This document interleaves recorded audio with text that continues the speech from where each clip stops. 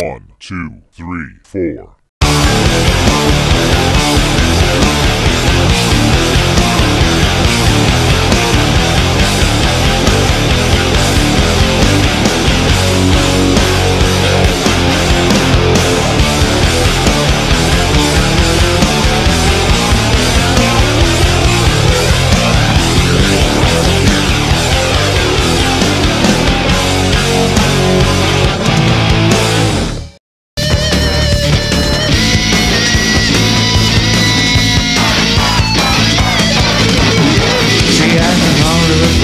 She was tied, car-9 feet. When I looked to the right side were blue, how did he have? She could have been a killer if she didn't walk the way she do.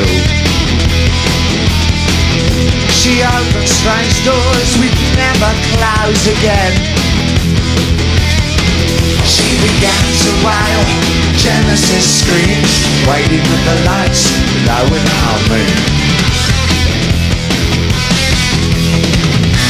Scary monsters, super creeps, keeps me running, running scared. Jack is a little place where we can get together. Love Shack, baby. Love Shack, baby. I'm going down Lucky Town, down to Lucky Town. I wanna lose this blues I found, down in Lucky Town. Baby, down in Lucky Town. Here it comes.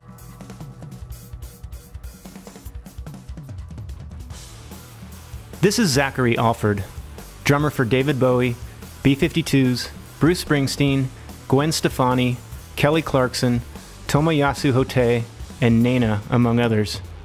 Not only is Zach one of the most accomplished drummers in rock history, he's in my top 5 influences in developing my own drumming style. Zach is from the Upper West Side, New York, where he rubbed elbows with masters such as Charlie Drayton, Sterling Campbell, and Steve Jordan. Being initially influenced by family and friends, Zach was surrounded by music at a very young age. His neighborhood was exploding with talent, including the building where he lived. Famous music clubs were just within steps of his home, and running into the funk and jazz elite were a daily occurrence. Not only was he a budding superstar drummer, he was able to draw inspiration out of the New York graffiti scene, crossing over into the breakdance phenomenon. He was even taught by the legendary Frosty Freeze. In this chat, we talk about Zach's early influences, like the aforementioned Steve Jordan, Charlie Drayton, Sterling Campbell, Tony Williams during the Allen Holdsworth era, and of course Ringo, Bonham, and late 70s punk and new wave bands. My favorite of his influences, however, is the song Still the One by Orleans and the drummer Jerry Marotta. As Zach was sharpening his skills and woodshedding to more fusion, he said his ultimate goal was not to be a fusion drummer, but to be in Funkadelic. Besides playing with monster artists, Zach's had a few other bands where he's had more of a leading role in composing and arranging. These include the rock band Body Bag and the jam band Media, featuring Gail Ann Dorsey, also from David Bowie's band. We talk a little bit about maintaining a healthy lifestyle in the rock and roll world and how to sustain a career. This includes diet, exercise, staying away from drugs and alcohol, and most important, how Tower of Power's David Garibaldi is good for your nervous system. As far as my condition, he says it's very tempting to give up, but just keep doing it. Don't take too much time off when you're frustrated. For a dude with such a Hall of Fame resume, believe it or not, Zach has never had an agent or a manager.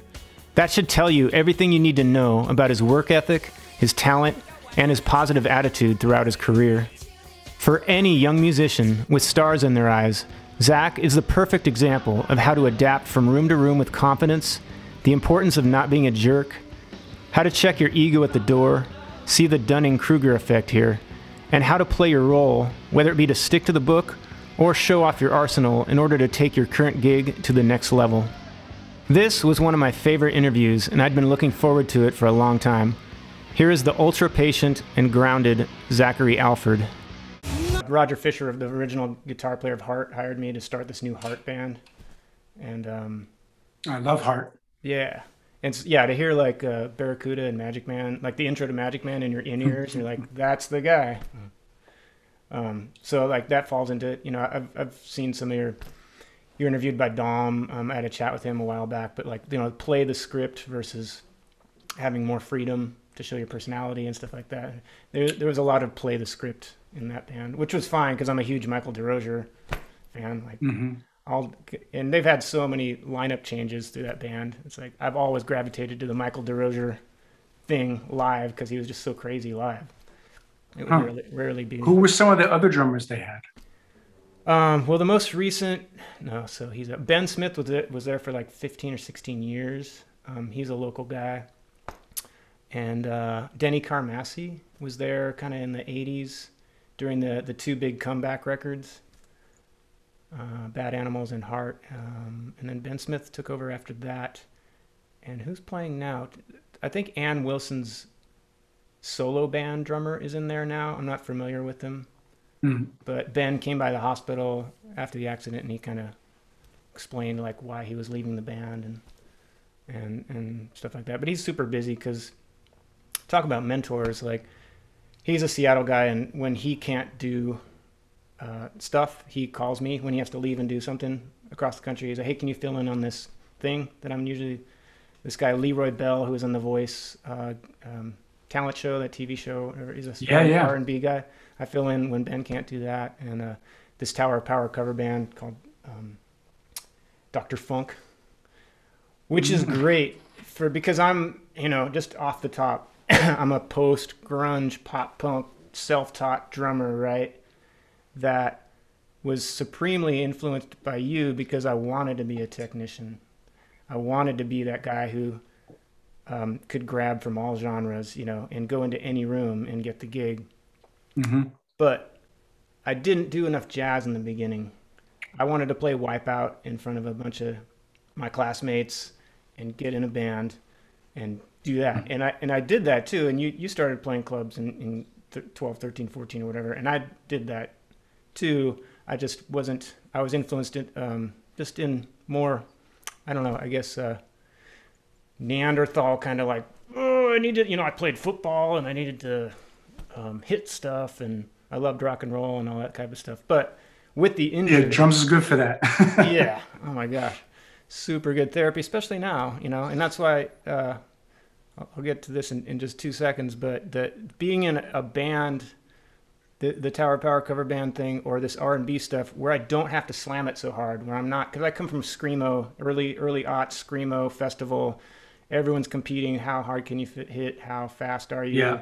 Yeah. All this stuff. And now it's because of my injuries, it's making me play differently, which is great because now I actually have to listen to the other band members. Like there's a horn section over there. You know, there's vocalists on that side of the stage. Right. People are used to hearing the song a certain way. And all the players are usually older. They're total shredders, you know, A-list studio shredders, but they'll give me the evil eye or whatever, just like, you know, settle down. The bass player, his name's Jimmy Cliff. He was in Richard Marx's band during all the hits. Oh, wow. Yeah, so anyway, so when Ben can't do that, I do that. But it's a perfect fit for me because I don't have to go out and like really slam it because there's so much nerve damage from the crash. So I'm still working back in. And just even as of last night, you know, getting ready to talk to you, just seeing like your Vader, the triangulation video, as you can imagine, like, you know, C6, that affects my hands and my feet. So they're numb and tingling all the time. But I can't, you know, I can hold stuff. I can play and I can teach, but I guess if I had a secret weapon, I'm a single kick drummer. It was my feet, the speed of my feet, you know. So I'm trying to get that real quick twitch stuff back. I can do the basic stuff to get the gig, or I can still play shows. But getting that stuff back is a slow process. Right. But playing to your stuff like that or stuff off of Earthling, my wife's a drummer too. And she sings, and she's an amazing singer songwriter. She does everything. She's an audio. She's putting in the audio for the new hockey team in Seattle, She's drawing all the diagrams and pointing and telling people what to do. Yeah, she's a total genius. But she came home last night and she heard me playing. She's like, "So what therapy did you go to today? Was it the electrical stuff? Was it the stuff that you injected? Was it the special? Was it the Reiki guy?" Or, I was like, "No, I was playing to Zach's stuff, and I felt emotional about it. I felt really good." She's like, "That sounded really different." So that's not that's not supplements. That's not someone pushing on all their body weight on somewhere on my spine. That just came from the heart. Like, I remember the Cosmic Thing tour. I saw that 3 times, you know, and that's what initially made, you know, the tractor beam to your style. I grew up in opposite of you. I grew up on the beach in LA.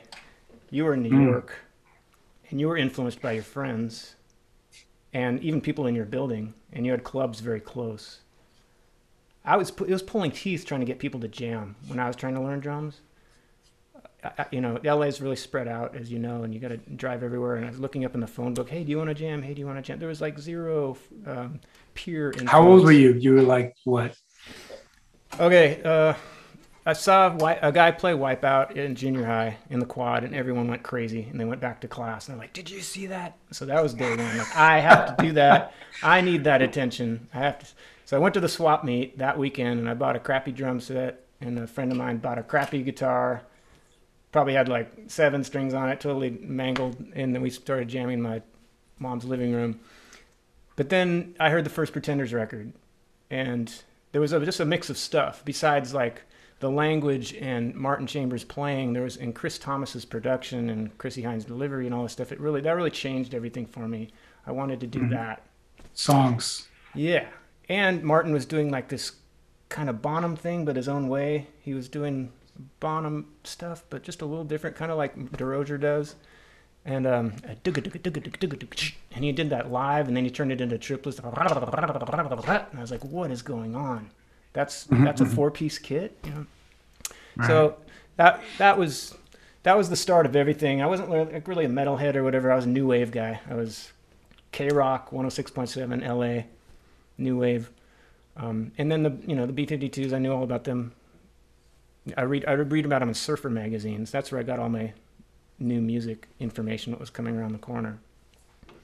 But when that record hit, you know, and I was at the Universal Amphitheater, I think, in LA. That was the first one I saw, and I saw a couple others in the area. But just the energy that you had, the stuff coming from your heart coming off the stage, it's like you had such a recognizable sound, you know.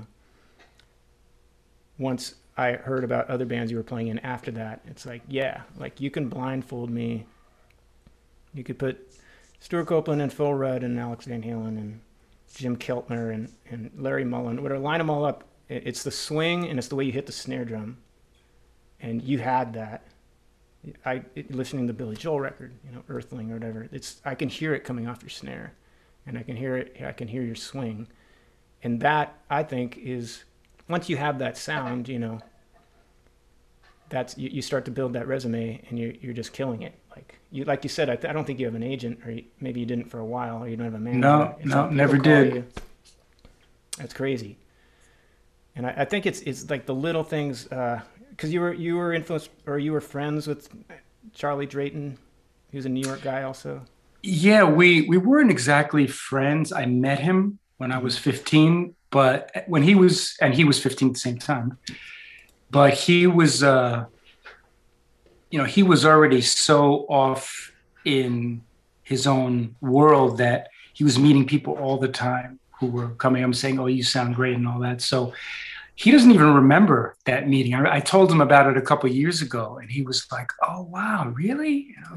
And then it hit me like 30 years later, like, you never remembered that. I thought he remembered me all these years, because I hooked up with him again in the 80s when I was playing with Body Bag, because my bass player was a good friend of his.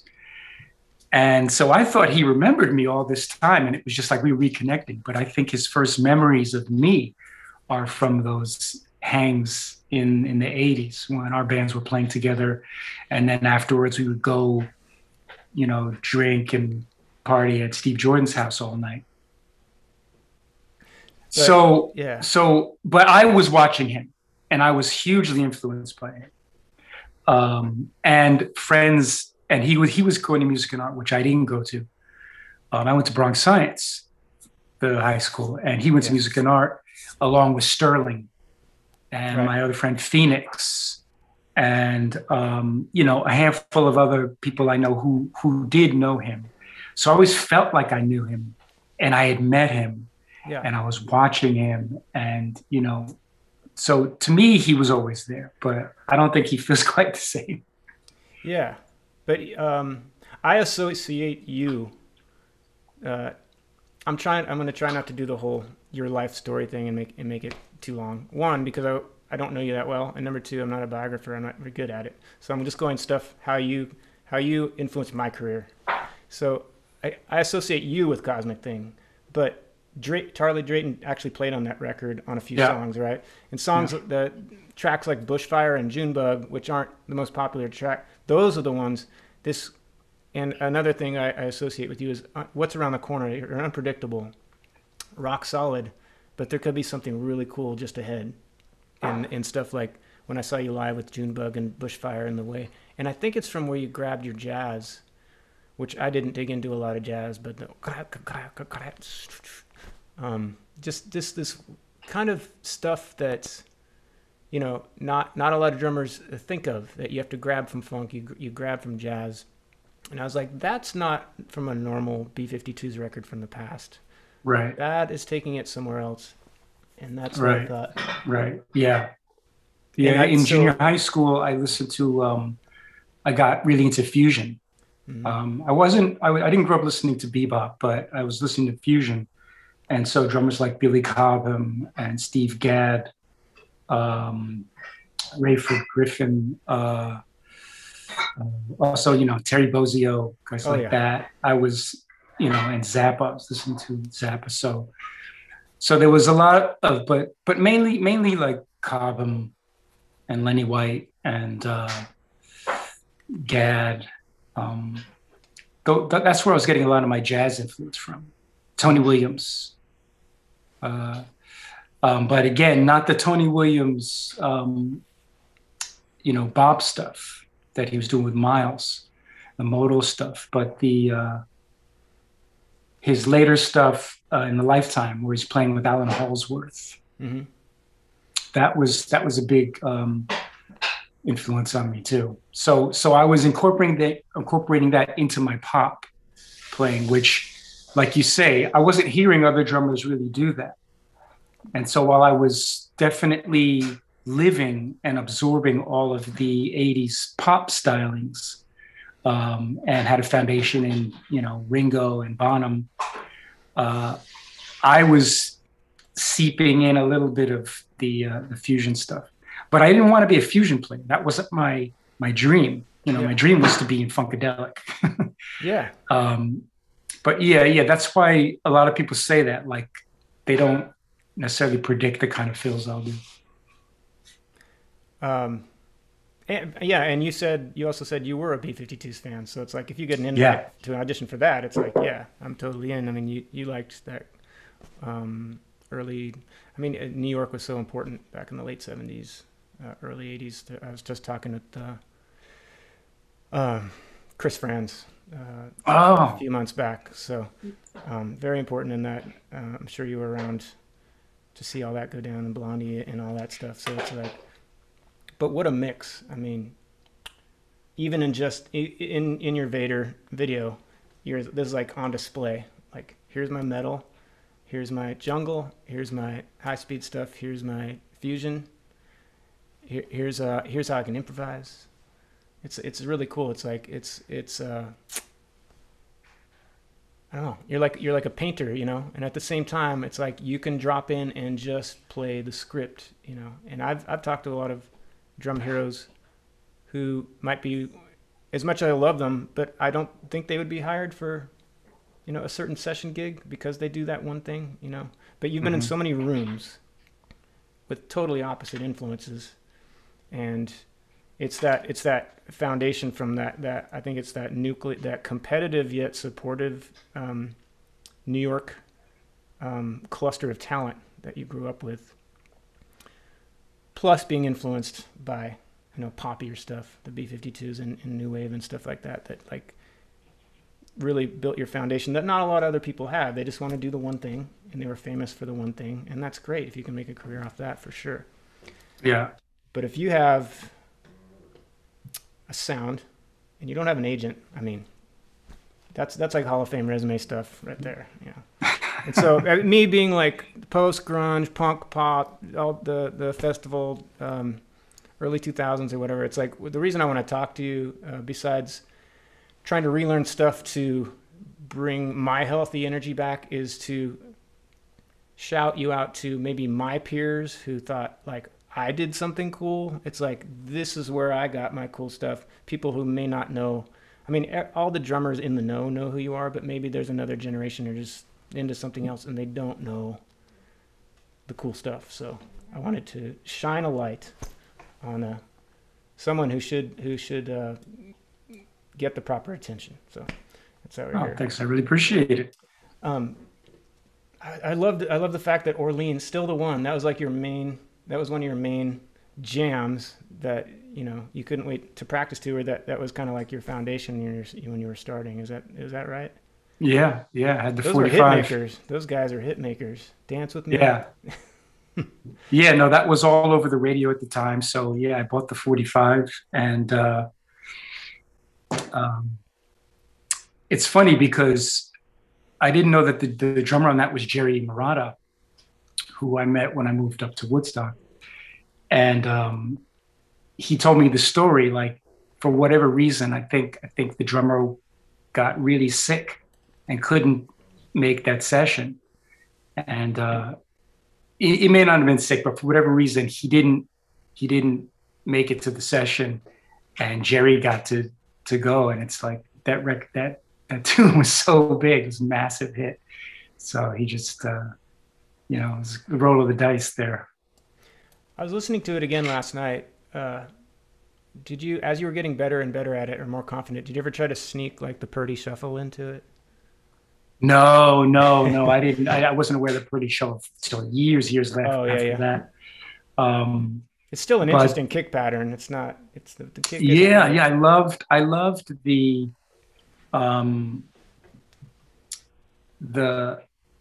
way it didn't just repeat exactly the same, but it kind of had little variations, and then it repeated in a larger cycle. But it kept repeating that larger cycle, and that created its own kind of little, bigger cycle of like hypnotic groove. Yeah. So that always stuck with me, that concept. And you were a Zeppelin guy too, and you started getting into into these bands that I wish I got into when you were getting into them, but I kept just going down more the rock thing, and maybe, I don't know, Bosio instructional tapes, or trying to get those weird. I was always trying to mimic, which you do a lot of perfectly, trying to mimic a double bass with a single bass in different hand patterns and stuff like that. And that's another thing that's another one of my checklists, as I'm trying to retrain my spine. And I want to get back, but when it sounds smooth, it's really sweet. And I like how you work that in, like even in the Billy Joel stuff, even though that's Zach's snare, but then you'll sneak in a little 16th cymbal thing, into, more of a standard rock song. And it's like, that's it. There it is. That's why it's not this other drummer with Springsteen. And I'm not, a gigantic Springsteen fan, but I know what a gigantic gig that was, and for you to fly back and forth so many times and not know like really what was going on. That was one of the gigs where it was more like play the script, maybe less personality, or did he give you a little more flexibility down the line during the tours?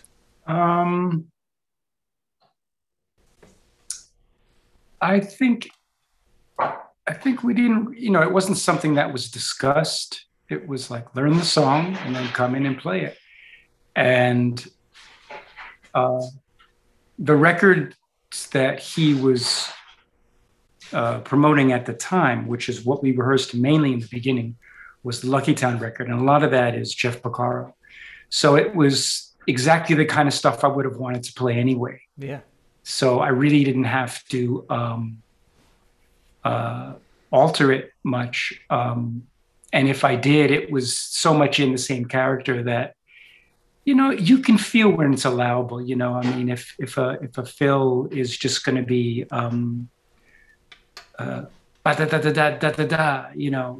you know that, well, it could also be da da da da da da da da. You know, it's like you've got room there to just be spontaneous, but it still should basically say the same thing.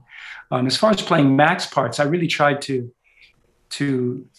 you know, his parts were a bit more compositional. So I did stick to his parts tighter, I think, actually. Mm-hmm. But, you know, we have such different feels that, you know, if I'm playing Born to Run, it feels completely different than when Max is playing Born to Run. And Bruce was open to that. You know, he had a whole new band, so he was open to everything feeling a little different.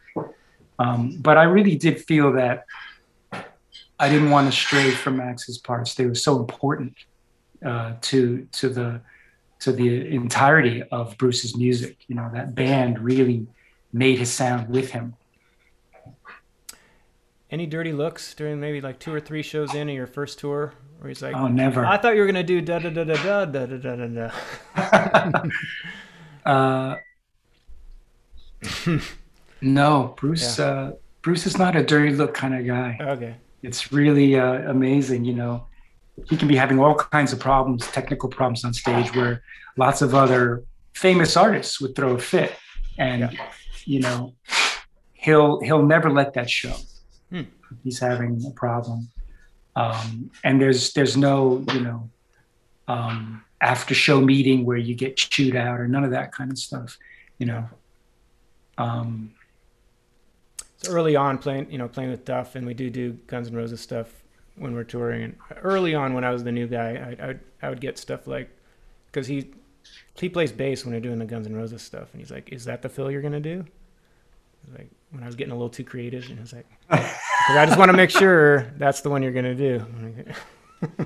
Yes. That's a real friendly way of saying, you know, make sure you do it right, or don't do it, or do that same thing every time. So right. Yeah, exactly. But there's been a few of those, you know, the audition thing. Like I did the fly back and forth thing several times for Offspring a few years back. I didn't end up getting it. I got into like the final 2 or whatever, but I knew that was a band where it was very much by the script. Play it like the record, you know. But I auditioned for the Pumpkins in like 2009, and that couldn't be any more flexible. Like I came in learning the whole catalog with no preparation. I asked the manager, like, "Hey, what do you want to prep me on anything?" And she's like, "Just have fun." You know, so I'm going to.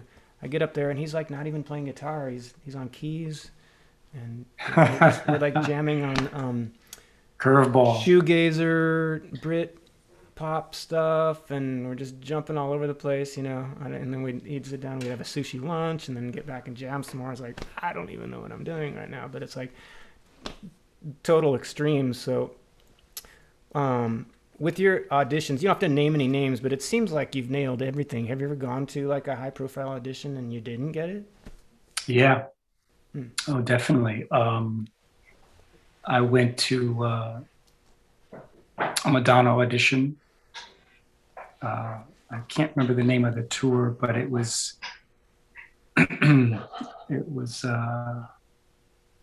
probably around 2002 or something. And she was looking for a guy who was doing electronics, and I really, you know, I've done it on gigs, but usually it's a kind of thing where that's not the main reason I'm there.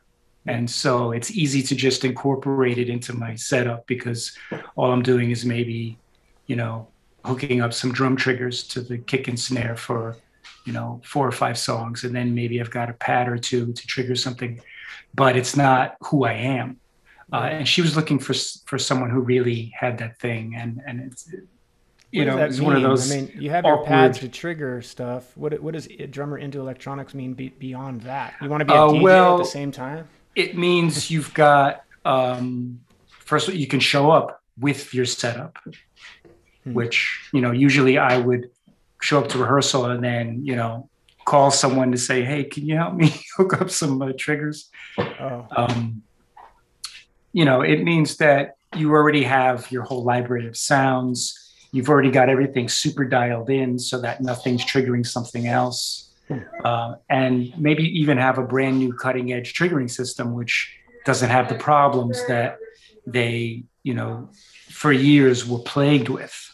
Her sounds, the sounds that are on the record, or just or just they might want to see what you can do creatively, which is means you've been working on it, whereas I would just exactly that. I would come in and just reproduce the sounds, but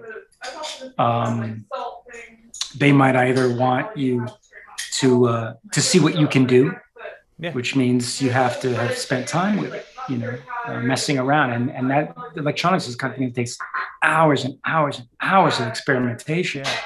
A lot of knob twiddling, a lot of, searching, trying different samples. It's a full-time thing. Any apps these days?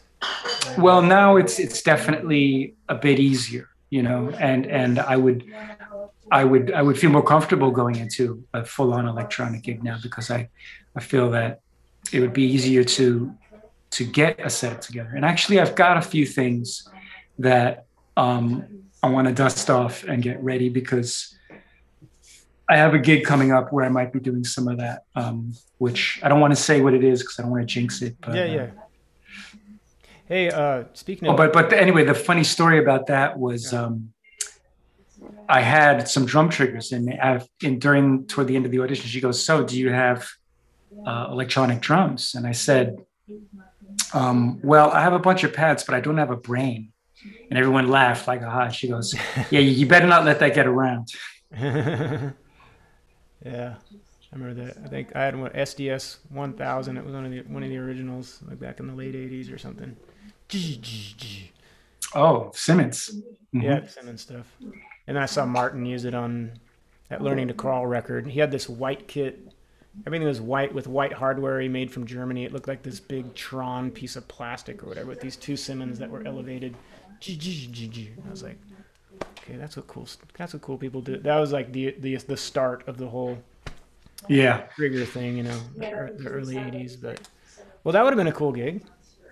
Not like that you needed more. It's funny because I was used to a thing where it was really about the band. Playing with Bruce, he interacts so much with the band. With the B-52s, it really was about a band. And, we all shared the dressing rooms. I mean, the girls had their dressing room, and then the guys had a shared dressing room all together. So, the Madonna thing would have been a big switch, because that was really about the singer. So that would have been the first time I would have been in a situation like that. So fun, maybe. I remember seeing the video. I went to Japan the year that she did that tour, and I was playing pool somewhere in Roppongi. I think it was the Hard Rock Cafe. And they had the live Madonna video up on the TV. And I just remember looking at it going, wow, you never see the band. But, that's true. Who might have nitpicked, but I just wasn't used to that. I was used to being like part of the main, the main course. You kind of barely saw the band in the big movie. Yeah. Truth or Dare. I mean, there were some backstage shots. There wasn't a lot of band stuff. It's not that kind of thing. Yeah. One step back. So Keith, he went from guitar or drums to guitar. Was there ever any exchange? Like it wasn't. Keith, I don't think was a jazz drummer when he was doing all the B-52s records before that. No. Did you ever have any exchanges like, hey? Because I heard you explain that you wanted to play that more straight. You wanted to play it more punk. You didn't want to funk it up too much. So did you have many drummer exchanges while you were getting No, prepped on the actually, I tour? wish we had had more. Yeah. He really just let me do whatever, and he seemed to be happy with it. Um, Looking back on it now, I wish we had discussed things more. That would have been really interesting. But you brought it, like I said, you brought it to another level, and that's where I was at learning the drums. So, you know, playing along with Earthling and your Vader video and stuff like that, I can't imagine like I'm gonna use the word fun again, but you said it was more relaxed environment once you were accepted into the Bowie camp, and you were prepping to tour. He wanted to do all these old classics in a different way, and I think that's more freedom right there. I even saw some clip of like Lust for Life or something a couple days ago that was more down tempo kind of version. Yeah. I've never heard before, but I mean that's the kind of different he was looking for. When you finally got into the oh, and also like the Scary Monsters video, which I think is like flying off the YouTube charts, or whatever. I taught at the local school of rock here as a music director before I started my own school at the house, and I was doing the Bowie show, and I would show the drummers like, this is the way we're gonna play Scary Monsters right here. This is the way we're gonna do it. Which one are you talking about? 96. I think it was the Outside tour. Like it was outdoor festival. Oh, outdoor. Okay. Yeah, that one. I think if you go on YouTube and you just type in Scary Monsters Live, it's the first one that pops up. But there's a bunch of loops going on, and it was just crazy. Like, and Reeves is just totally going off, and it was just really electric and exciting version of that song. So I was trying to push that version of it to my kids who were in the band. And then you brought that band into the studio after that to do Earthling? Yeah. Okay. Which seemed, you say there's jungle loops, and it sounds like there's more like of an industrial influence, Propeller Heads, Chemical Brothers, Nine Inch Nails, whatever. And I was like, wow, this is super cool. I'm into this. Were you? Yeah, it was cool. I mean, as I said, I think you were alluding to, I was at first disappointed that we couldn't play them the way I grew up hearing them. But it was still interesting, because any idea David has is going to be interesting. And it was a challenge. But the cool thing about it is it meant that I had to make it mine. Yeah. I had I could maybe allude to the original versions. There might be a fill that I thought, okay, this fill has to be the same one that Woody Woodmansey played or whatever. Too classic. Yeah, but otherwise, things were so drastically different that I had to just make it mine. And now, in retrospect, I see the value of that, and I can only thank David for giving me that opportunity. With all these loops going on and the jungle influence, as far as the process, did David come in with a chord skeleton and a melody, and then you sat down and helped with the rhythm stuff? Was it more of a, or were the loops done and you just kind of fit yourself into the loops? Most of the loops were done. There was one a song called "Telling Lies" where I sat with Mark alone in the studio and we worked on the loops, constructing them by, I actually played the patterns and we manipulated them, basically just speeding them up. But a lot of the stuff Mark had actually programmed with David. Yeah.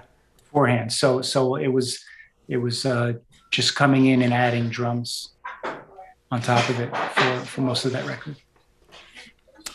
It's a song "Looking for Satellites" is like the second track. So you have the loops going on, but I mean it's straight ahead, but it has an odd meter feel to it. Is that you like, this is the way I'm going to present it, or are they like, hey, we want the beat to be a little more complicated? I walked in they threw that up on the speakers, said this is the song. I was like, oh, okay, it's a kind of a 6/4 feel. Yeah. And not something I do a lot. So I didn't know what I was going to play. I just went in and played whatever felt like it fit, and that was it. Wow, that's crazy. That's not a normal thing for a drummer just to run and I mean, it is really unique. It's really creative to go in and like. I mean, we had a similar situation in on the next day with If You Can See Me, Mm-hmm. but there wasn't a track. There was only a demo, but the demo had. There were actually two demos. There was one that Sterling Campbell had worked on, where he created a beat in 5 that he worked in with it, and then there was the original demo that Dave did with the drum machine, where it was just a 4/4 pattern repeating, and the whole band, David, is playing over all the instruments in a meter of 5. And I chose to use that approach because, again, it wasn't. I mean, it would have been very cool to come up with a beat in 5. I just didn't have one handy. And then I thought, it would be equally as cool to not come up with a beat in 5, because it would create a tension, and it would create a kind of dissonance, a rhythmic dissonance that maybe would bring something interesting to the song. And, and so I just approached it like that. I'm Afraid of Americans. Was it just the remix that Trent was helping with the production, or did he actually? Was he? That's correct. No, yeah, I see a lot on the in comments and on the internet. People think that Trent like co-produced the record or something. No. It had nothing to do with the record, but there was a remix that David passed on to him to do, and it was "I'm Afraid of Americans." Yeah. He also did a remix of "Heart's Filthy Lesson" too, but.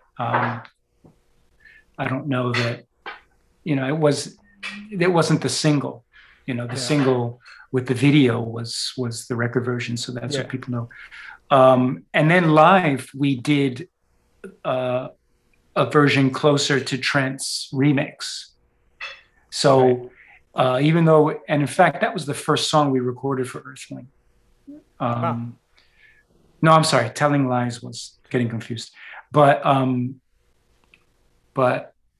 I don't think we've ever played it, played the record version live, because by the time the record was out, I could be wrong. Maybe in some early leg of the tour, we did do the record version, but we very quickly switched to Trent's live arrangement. Mm-hmm. And it was a perfect fit. I mean, I love the remix. I love both versions. I mean, you actually hear my drums in there for like 1 bar.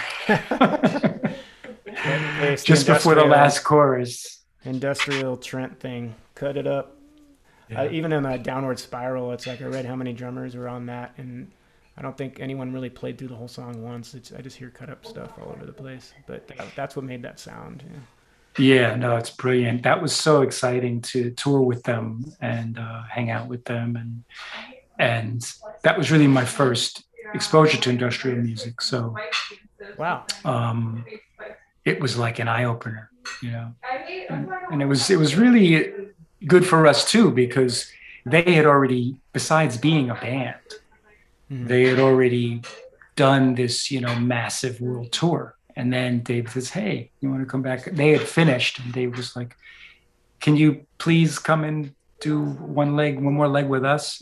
But it meant that here we are having to follow this well-oiled machine, and we had never even played together before. I mean, Reeves had played with David in Tin Machine, and Mike, of course, had been with David for years, and Carlos had been with David for years. But all the rest of us, Gail, me. Gail. Oh, and Peter Schwartz, who was the original musical director for the Outside Tour. We'd never played with David, and none of us had ever played together. Gail had never played with David. Wow. So we're trying to come up to the level of this brilliant industrial band that's just destroying it, every night. So that was really good because it really, it really kicked us into gear. My first experience with Nine Inch Nails, it was the very first Lollapalooza, and I got like 10th row seats or something. It was in Irvine, California, and my girlfriend was there, and Trent took a huge bottle of water and threw it out in the crowd, and it hit her right in the face, and she was bleeding all over the place. Whoa! It was like 2 songs in, and I was like, "Wow, I love this." Not what's happening. I'm not loving that so much. Not loving it anymore, but I was still a fan after that. So yeah, I mean, you were saying that you were industrial kind of late. I consider Reeves like an industrial guitar player. Like I'm a huge Tin Machine fan.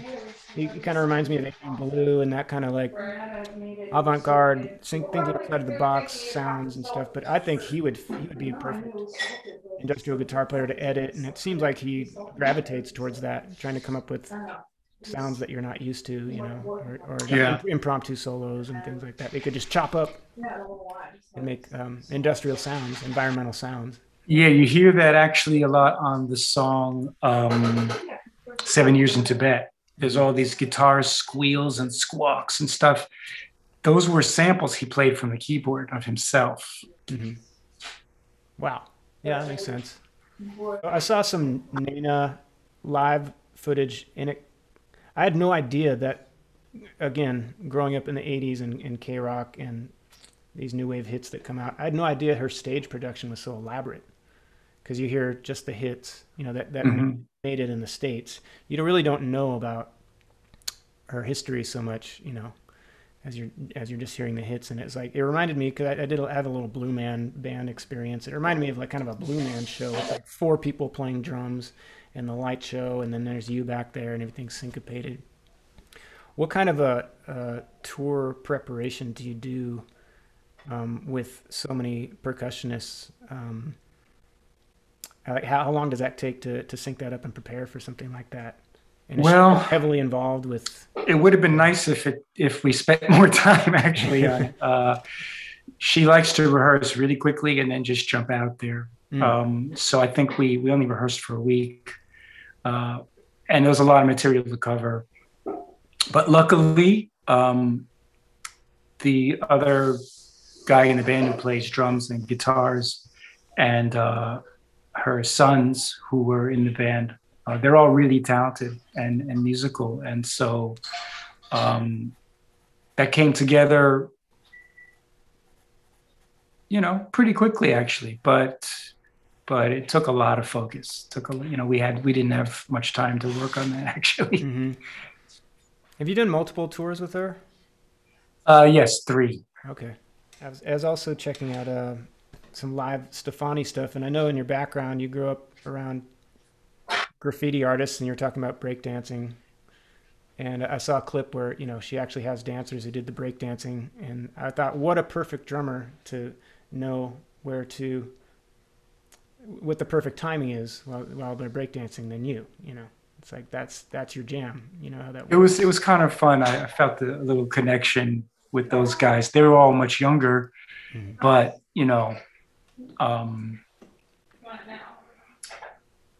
they knew a guy who was the one who I, grew up learning to dance with, Frosty Freeze, who lived, just 2 blocks from me. And so when I told them that, they just loved me. They were like, "Yo, you're people." In fact, I even have this this video they taped, because they had it was the year that the iPhone came out, so they all had iPhones and they had camcorders and they were making videos the whole tour.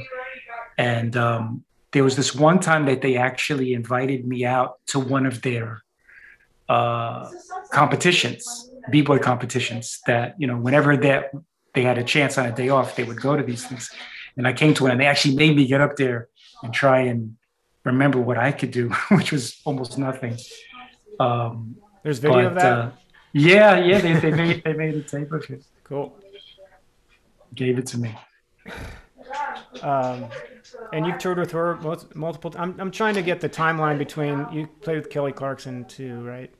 Right in the middle. in the- Gwen's first tour was 2005, and then it was supposed to be a world tour, but after 2 months we had to cut it short because she was having her baby. And in 2006 she took off, and that's when I jumped onto the Kelly Clarkson tour. Then 2007 she did her world tour for her next record, The Sweet Escape. And did you play on those records also? No, those are all. I don't know if there are any drummers on those. I know they're mostly programmed. There might be a drummer on one or two songs. I don't know, but it would have been whoever that producer she was with used. Yeah, no one in the band I think was involved in any of those records. You studied a little bit of piano, or maybe a lot. I don't know. You mentioned piano, and that's it made more sense to you than playing the guitar, but still having that piano background. The way you play drums is more like a composer to me. So, did you? There's been Body Bag, and then there's a new project called Media. Were you ever in a project, or do you have one going now where you're actually the front man singing? No. No. Yeah. No. But a writer. Yeah, I'm trying to write more. I did some writing in Body Bag, but not much. Nothing that's on the EP that you'll see on iTunes or Spotify. But we did have one song that I wrote that we used to play. And Media, that wasn't so much writing as it was. We just jammed a lot and then edited stuff out of the jams. Okay. But I do still have, I still have the dream of writing an album one day. Have you ever been asked to sing backup while you were a touring drummer? Yeah, I sing backups a lot in Japan, actually, when I tour with Hotei. Okay. Hotei Tomoyasu. That's right. There's a couple other things. I have this little school. It's called Loud House. I used to be music director, at the big corporate machine. But I have this thing called the Drummer's Tool Belt, which is just basically, they're young kids, 6, 7, 8, and it's how to communicate with the other band members, on a basic level. And we go through note values and counting, and we do little flam drills. And I have nicknames for the most popular fills, like Naughty Boy, Grasshopper, and then Around the World, things like that they can, communicate to other young musicians. A shuffle versus straight, shuffle versus straight, shuffle versus straight. We'll do Smells Like Teen Spirit, shuffle versus straight. And but I was wondering what you would insert if you were to say, if there is a music business anymore, going forward, I want to be a professional drummer. What would you put in a basic drummer's tool belt that they can walk into a room with 4 other people and be able to communicate on a basic level? Even if it's like, make sure to count the band in, or another one was like, just have a good attitude. You can get hired for a lot of stuff. That's actually a really, really, really important one is check your ego, for lack of a better term. Because we all, there's something called the Dunner-Kruger effect. Mm-hmm. Not sure if I'm saying that right, but basically means we all think we're great. And the way the effect works is you actually think you're greater the less great you are. And as you get better, you realize, oh, I'm not quite as great as I thought I am. And you get better and you're like, oh, wow, I'm really not as great as I thought. And the better you get, the more you're like, I know nothing. I really know nothing, because your awareness grows. So it's so easy to think that you're great before you are great. So the best way to avoid either turning off other people that you have to work with or doing something that you're really going to regret later is to just really don't, don't toot your own horn. I know it's hard. We live in a culture where It's the almost squeaky necessary. wheel gets the oil, and where, especially with the advent of reality TV, which was not around forever. It's a pretty recent thing. Yeah. It seems like everyone wants to say that they have attitude, and everyone wants to say that they're, you know, get ready because I'm going to bring it. And it's like, that's good to have in your mind, but it's really best if it stays in your mind and you don't put it on display, because it's much more fun when everybody is just, okay with not being the best and maybe making a mistake or two, and learning, and just making it about having fun, not making it about, a sport. It's not a sport. It's art and it's communication. So you said it. Humbleness among the masters is really attractive to me. Yeah. It's a good thing to carry throughout everything in life, I think. And let's see, as far as an actual technical thing, I would say try to play with the click. Yep. A lot of people get afraid that, it's going to stifle me, it's going to make me stiff, and it will at first. It absolutely will. It's not an easy thing to do, and you have to learn how to do it comfortably, and that takes time. It may take years. I prefer it, like you. I prefer it. I get too emotional. I need the guardrails. Yeah. It's a good way. It also takes pressure off. You don't have to worry about counting the song off at the right tempo, or the things when you're on stage, you're full of adrenaline and things that, all of a sudden what was 120 feels like 90, because you're just in a different physical state. The chemicals of your body are doing something different than that they don't do when you're in your practice room. And so the click takes all that pressure away, because it's right. And even if the singer looks back at you like, is that right? You can go, yeah, that's right. And then a funny thing happens. You learn to listen even more and listen better. So I would throw that in there. I think it can be dangerous. I love the click, but there are big producers out there who rely on the click. So if you start to rely on the click while you're tracking, you could be like in your head, oh, well, he's going to edit it anyway, and it could really round the edges. There's some pretty big engineers who've helped me in LA while I was recording. He would talk to me, man, you're like, watch your, like a 4 on the floor thing, watch your flams, just coaching me along, and it really sparked, it really got my brain going in that direction that I didn't get the training previous to. Like, now this is really being paying attention to. That could really get sloppy in editing. So just little things along the way. I love the click. It does help with editing, and it is, absolutely, it can be a positive thing for sure, but you don't, as a player, you still have to have that, still got to get your sound across, still have to have, throw in your stuff. It's a fine line, and it's something you just have to get used to.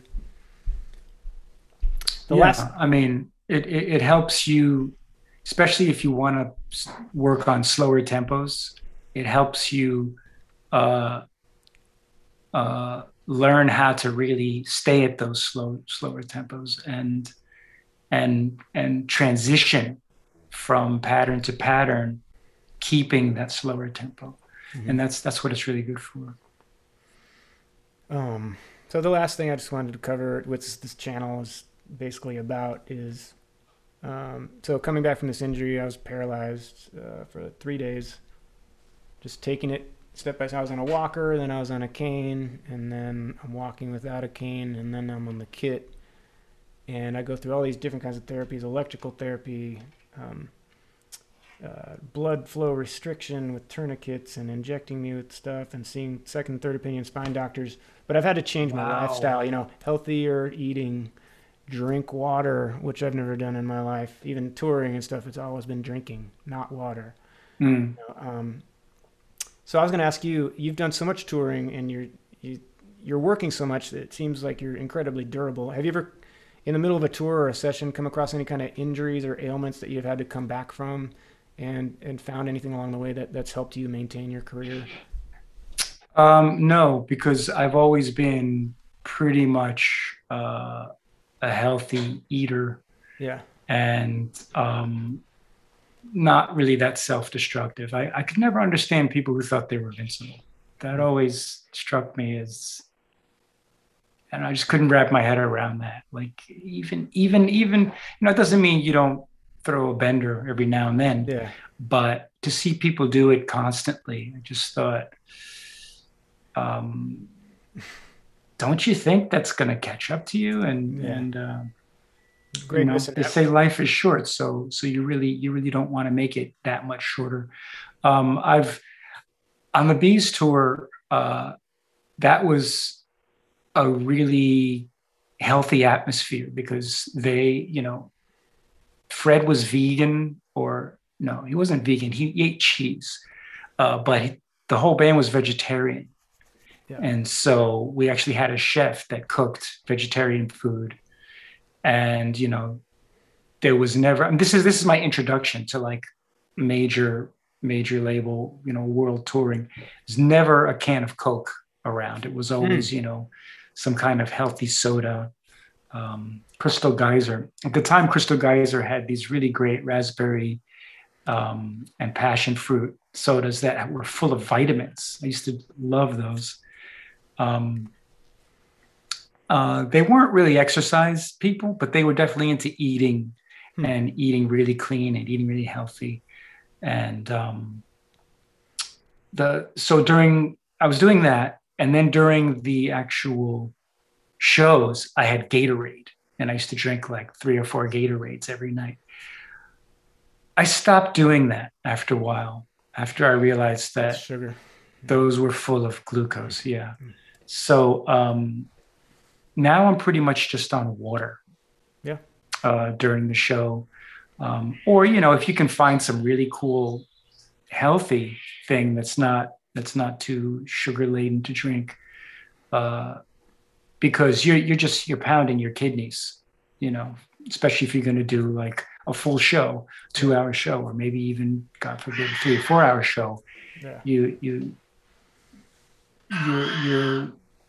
definitely, you're giving it your all, and every night you're going to the max. So you want to, the cleaner, the better. So now it's pretty much a lot of water. I just always, I don't eat a lot of fast food. Yeah.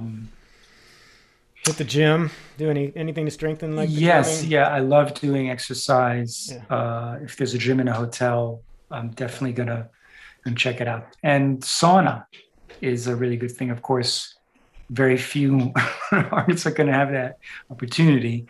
But if you do, if you're in a hotel with a sauna, go for it. And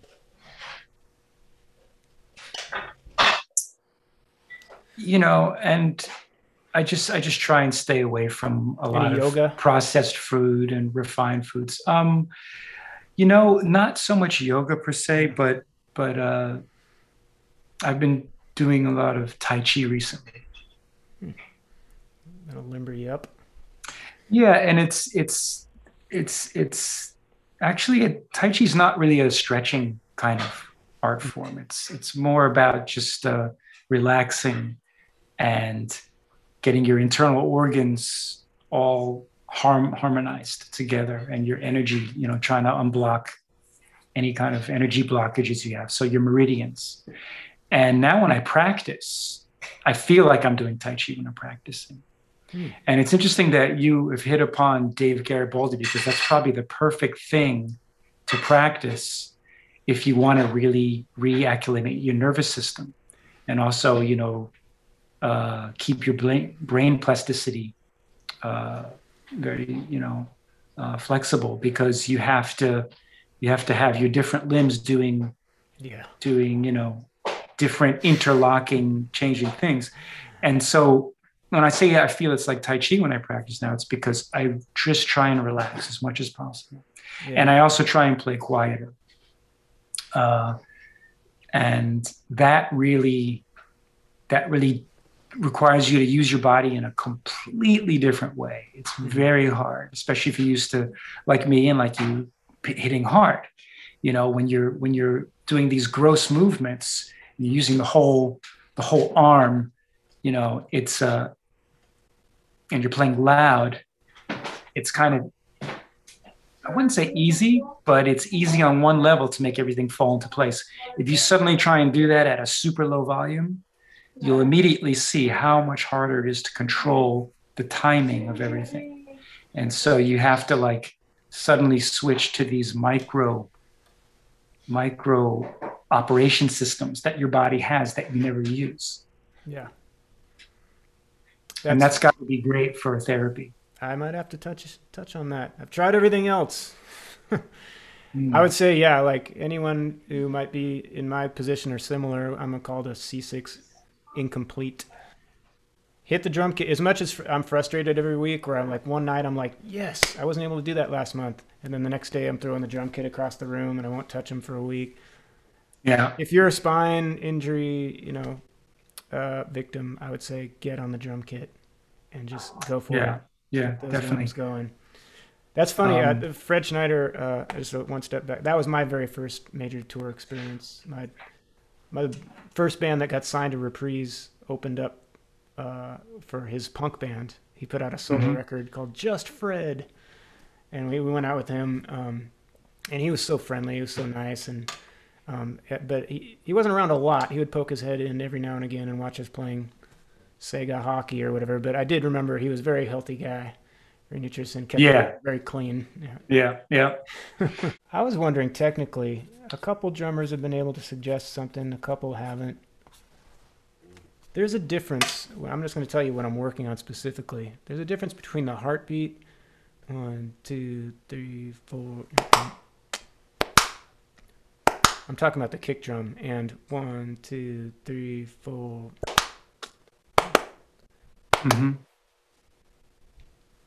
Totally taking it for granted pre-injury. Now I'm understanding those work totally different muscles in your legs. And I'm wondering if you were even to just do that lightly, if you can feel any difference in your leg, what you're working and what you're not working on more of a